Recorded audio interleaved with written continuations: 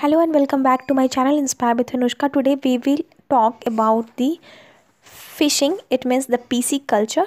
So what is pisciculture? Firstly we will discuss on this. So the rearing and management of the fishes on large scale is known as pisciculture, and you are also going to know about the difference between the aquaculture and mariculture.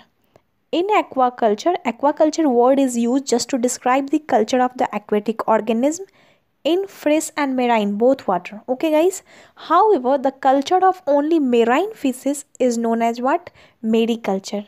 So guys, don't forget to click on the like button and subscribe my channel just for the more videos related to the topic of biology. Thank you.